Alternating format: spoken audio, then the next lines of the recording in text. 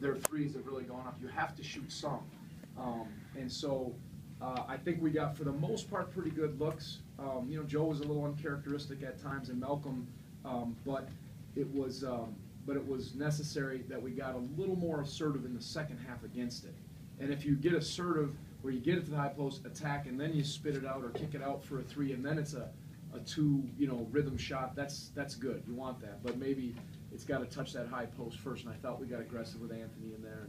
And then we went with 4 guards, and that was significant because Malcolm made a nice pass, and Justin was big down the stretch. Brad?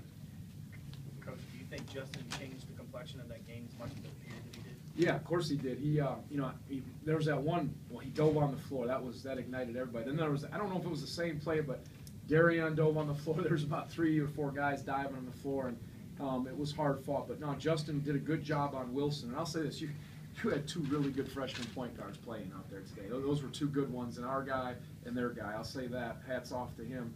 And he put a lot of pressure on us. But Justin was doing a good job guarding him. Great possession at the end on Ben. I'll let you guys pronounce his last name, but did a great job. And then obviously knocking down those shots when we weren't great shooting it. So no question. And we went 4 guards at the end, which is that versatility that we can do at times. We'll take one over here first, Mike, and then Doug. 50% from the field from them in the first half. Yep. What did you think of your defense, or were they just hitting? Yeah, they made some.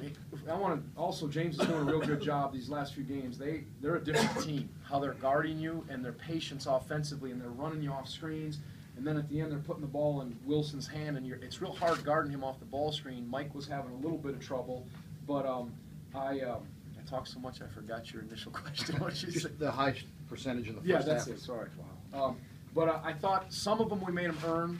Some, you know, they made some tough shots, but we had some breakdowns, and that was the point. He's getting off that ball screen, and we say he's going downhill. Wilson was putting too much pressure on our defense at the paint, and then some of those rebounds they got hurt us. You look at you know, the 8 offensive rebounds in the first half that cost us, but that was just one of those games you had to gut it out.